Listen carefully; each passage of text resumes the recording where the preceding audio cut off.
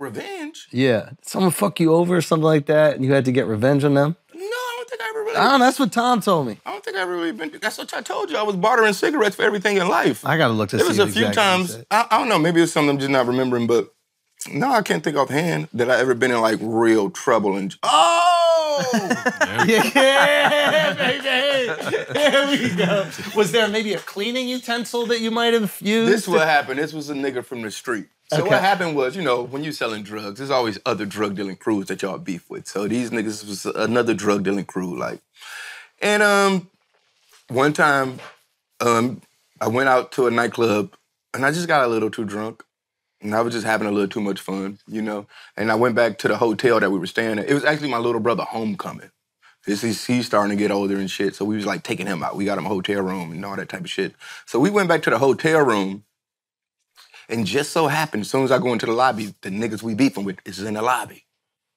But we know, we both ignoring each other, kind of acting like we don't see each other. But then I see these two bitches, and I'm like, you can't help yourself. What's up with the bitches? And I'm started talking to the bitches. Part 2, these niggas bitches. Oh, come on. So I just put myself in a line of fire. And it's the crazy shit. We come into the hotel 10 deep. Everybody going to the elevator for me to show them where the room at, except me. So they all, because I hadn't seen these bitches. Now I'm trying to talk to these bitches. Yeah. And next thing I know, one of the niggas came out the blue. He's like, man, this nigga ain't got no heater on him right now. We about to beat this nigga up. I was like, what? Nigga, what's up? Started trying to talk my gangster shit. And then one of the homies actually came in, that didn't come in the group with the elevator. He came in, he started trying to break it up. Like, leave it alone, Danny, come on, come on. And he did break it up. He did break it up. And then I'm like, you know, just the drunk courage, something in me. It's like, fuck that. Fuck these niggas. And I run back up in there, square my shit up. I don't know what happened. All I remember, a nigga face just got close to mine. Like he did some like Michael Jackson thing. Shit like this. And then niggas was waking me up. It was statues broke. It was glass everywhere. It was a crime scene. Now all my homies coming out the elevator like, what the fuck happened? I'm talking about my face. I had a Timberland tree in the middle of my head. I remember waking up in the morning looking in the mirror like, this life ain't for me. I want to go back to school. I think I need to join Job Corps or something like that.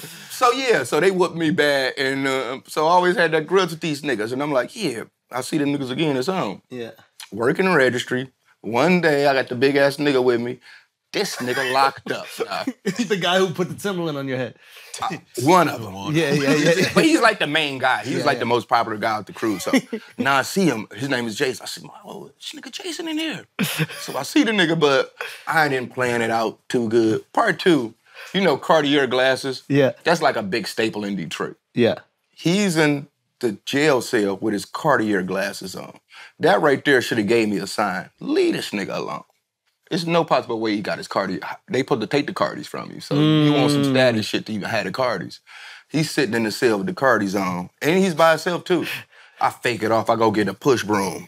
And I fake it like I'm gonna go in there and clean the cell and shit. And you know there's cameras everywhere, so everybody can watch it. So as soon as I get in the cell, try to hit the nigga with the broom. You know what I'm saying? Like on some shit, I try to hit the nigga with the broom. This nigga did some Jet Li shit. He caught the broom.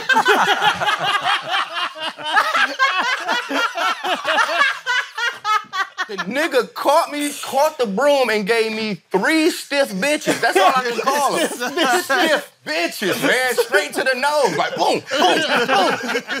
I dropped the broom and just ran out. Like, it's crazy. It's crazy in here. Because then I'm like, I'm like, they seen it on camera, so they about to bust in this bitch anytime. They was like, no, Snoop, we seen you start that shit, he whoop your ass. So all the CEOs joking on me now. That was the entire joke before I left, so yeah. That's the revenge story. Come on, bro. 3 stiff bitches. Boom, boom, boom. I didn't have a backup plan. That's what I said. I didn't plan this out right. I'm about to hit this nigga with the broom. It's just emotions just flaring me when I see it. And then he hit you with the Michael Jackson again. This nigga caught the broom, man. And moonwalk out there. I ate him like a G. But I got up out of there after that. I was like, I don't know if I can handle this. This is a different weight class. I don't think it's a weight class. So yeah, I think our beef ended there, man. It's over with. Okay, good. So Jason's good in your book. He good. I ain't got no smoke with that nigga. I learned my lesson. Did he get cigarettes while he was in jail at least? No, I ain't giving that nigga shit. Fuck that nigga. He probably did now. All right, so you get out of jail, right? And you got confidence now. You know you could run some shit. He got to be dead in jail still. No way Jason's still walking these streets living a normal life. Yeah, you better hope, bro. That's crazy. He gonna see this shit like coming for you.